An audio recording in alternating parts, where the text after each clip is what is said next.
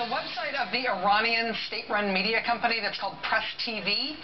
They've got a special news section just for news about the United States. So it's basically the news about America from Iran. And so according to Iran state-run media, these are the top stories in the United States right now. Number one, obviously the story that has transfixed America. Congress staffer arrested on gun charge. That's the very top story. Second story, U.S. foreign aid clobbers third world. Also, they've got a story about the curse of American exceptionalism. Big business loves desperate workers. And then their main international story, U.S. taxes pay for Israeli war crimes. There's actually two features on that one, American and Israeli war crimes. And then their politics feature of the day is this, Hillary Clinton motto, represent banks. They've also got a business section on their American coverage, as typified by this headline, economic lynching in the United States. So this is Iran's state-run media. And yes, it is in the English language, but it is very much the work of the Iranian government.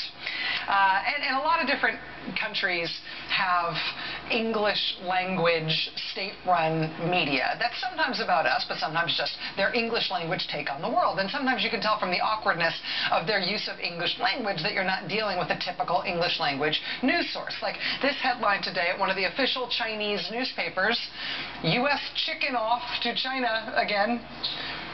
And actually, when you read the story, I think that may grammatically be technically accurate. But U.S. chicken off is a hard way to start any sentence, no matter what comes after those three words, even if it is technically accurate. So sometimes you can tell because of the story selection. Sometimes you can tell by the way they write their stories. But there's always a little bit of awkwardness, right? There's a little bit of friction in state-run media trying to look like normal news.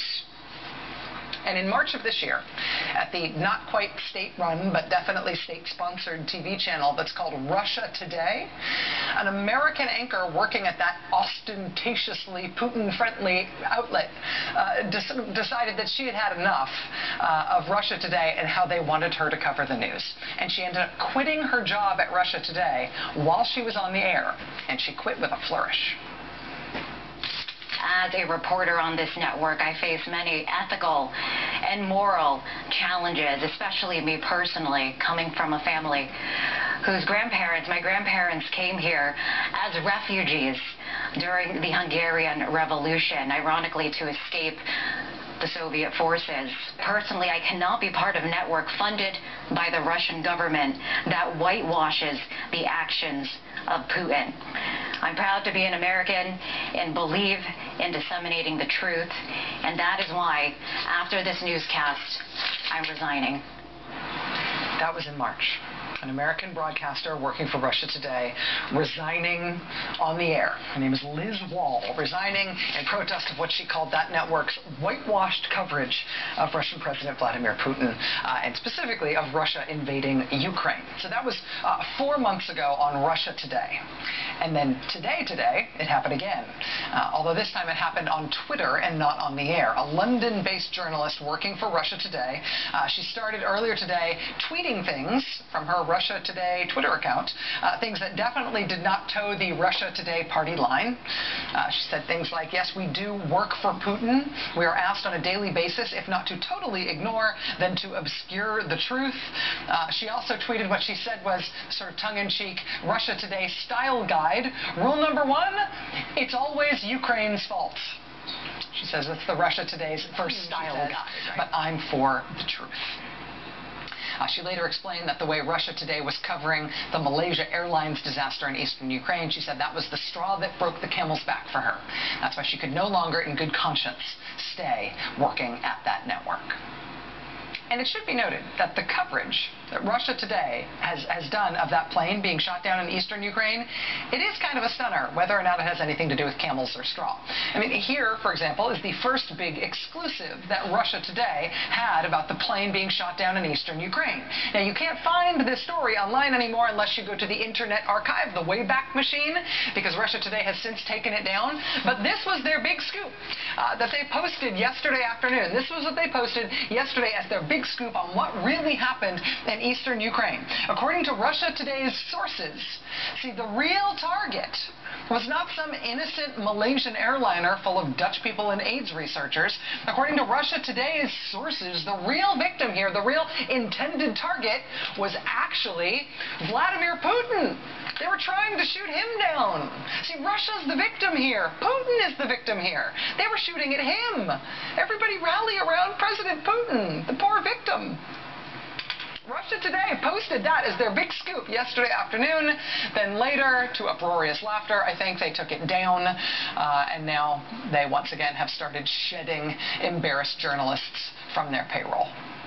And as ridiculous as this kind of stuff is from Russian state-sponsored media, you sort of expect them to try this, right? I mean, they have every incentive, no matter how ridiculous it looks, they have every incentive to try to make Russia look slightly more sympathetic here, to try to make themselves look like the victim instead of the villain, to at least try to muddy the waters as the whole world recoils in shock at what either Russia or Russian-supported forces appear to have done. And vehicle-mounted surface-to-air missile systems, they've been around since these particular ones that exist in that part of the world, they've been around since the 1970s. There's lots of different iterations of them, and they're used by both Russia and Ukraine. And these surface-to-air missiles on vehicles like these, they're not just point-and-shoot weapons. You don't just learn to use one of these things on a firing range or plinking away in the backyard the way you might with small arms. Or even something like a rocket-propelled grenade launcher, which somebody could teach you how to use in a day. Or a Stinger missile you might use to shoot at a helicopter, right? These kinds of missile systems that can shoot something down from tens of thousands of feet in the air, these take more than one person to operate. They're radar-guided systems. They're complicated. We talked with an editor at Jane's Defense Weekly today who told us that this sort of weapon system that can take down an airliner at 30,000 feet, this sort of weapon system takes weeks or months of training to master. Nobody volunteered to fight with the separatists a few days ago and then started shooting missiles like this, is what he told us. So that much we know just in terms of the technology and the technological constraints here. And that's part of the factual record. And here's something else that's part of the factual record that now becomes newly relevant and newly central to what happened here. And it happened in the United States. It happened at the Pentagon 2.5 weeks before this plane was shot down yesterday. And all of a sudden, it's really, really important. On June 30th, so 2.5 weeks ago, an Air Force general named Philip Breedlove, who's the U.S. commander of NATO forces in Europe, he gave a relatively short press briefing at the Pentagon. He answered questions from the press. And in that press briefing, he said NATO had observed that surface-to-air missiles, anti-aircraft missile systems, not just the shoulder-fired ones, but the big vehicle-borne surface-to-air missiles that are designed to shoot down airplanes, those had been observed in eastern Ukraine and just across the border in western Russia. Okay, and this is 2.5 weeks before the plane was shot down. He said it was NATO's observation that Russian forces had started training the separatists in Ukraine on how to use those complex anti-aircraft weapon systems that can shoot down planes that are 30,000 feet in the sky. What is the latest information on Russian supplies of arms to the separatists, and do they include anti-air weapons? To your last specific question, yes, they do include that. What we see in training on the east side of the border is big equipment, tanks, APCs, anti-aircraft capability, and now we see those capabilities being used on the west side of the border.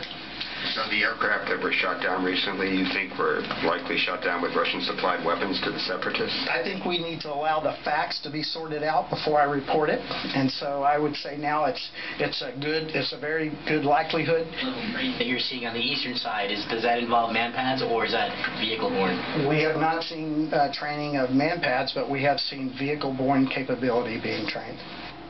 We have seen vehicle-borne capability being trained. This is sort of a dry Pentagon press briefing from 2.5 weeks ago, and they're talking about something that wasn't getting all that much attention at the time, but all of a sudden what he just said there is maybe the most important thing in the whole world.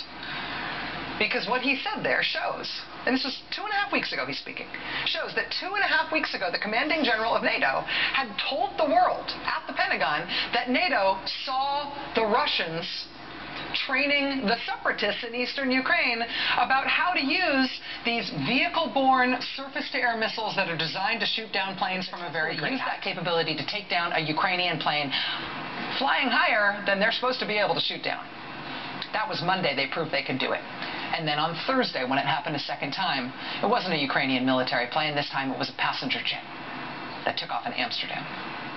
And you don't have to believe any froggy-voiced Ukrainian government alleged intercepts or 1.5-second long snippets of tape that could have been shot anywhere or unsourced self-serving claims by advisors to ministers in order to see that, because what we know is all available in open source information, and it is checkable. And it's not anonymous sources. It's all out there in the open.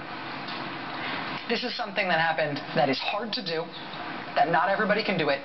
The Russians have been training the separatists on how to do it. They shot down a plane at over 20,000 feet once already this week. And the second time it happened this week, it became implausible to deny responsibility for that shoot down by saying it couldn't have been them. They don't know how. They don't have the capability. That is not conjecture. That is what we know. And given that, what do we expect Russia to do next? Because saying that Vladimir Putin is the victim here is not going to work anymore.